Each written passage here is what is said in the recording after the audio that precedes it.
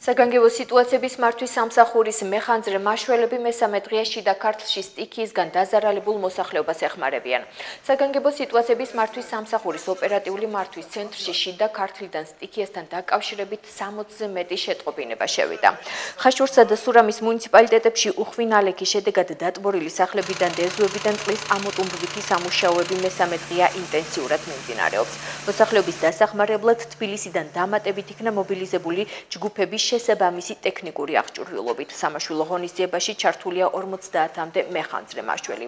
საგანგებო სიტუაციების მართვის სამსახურის თანამშრომლებმა ამ დროისთვის დახმარება უკვე 50-მდე ოჯახს აღმოუჩინეს. სამაშველო ოპერაციები შიდა ქართლში უწყვეტ რეჟიმში მიმდინარეობს.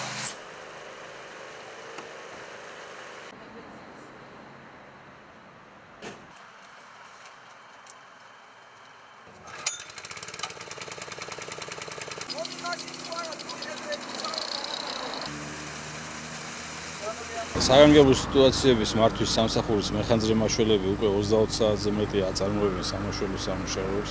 ამ დროისათვის დახმარება გაეწია დაახლოებით 50-მდე ოჯახს.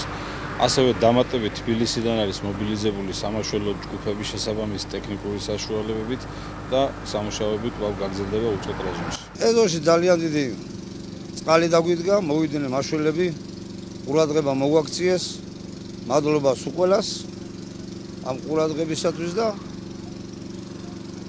ამ წუთში ჩვენ გვერდზე დგანან, ღამეს ათენებენ ჩვენ გვერდზე, რომ გვიშველონ ხალხს და ყურადღება მოგვაქციეს.